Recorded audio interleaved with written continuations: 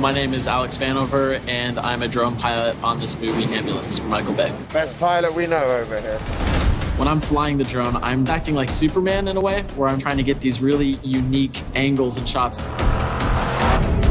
I fly what's called an FPV drone, and FPV stands for first person view. So we wear a set of goggles on our face, and when I'm flying the drone, I'm actually flying with a VR headset, and I'm able to see exactly what the drone sees in real time. So it's a whole new arena for flying and allows us to fly in really crazy locations and get some really awesome shots you can't really get with any other camera or drone. Oh, look at that. Oh, white. You have to watch it on the big screen. The way that it was shot, that experience is just magical. Lock everything down. Nothing gets out. It belongs in the theater, and I cannot wait for it to be in the theater.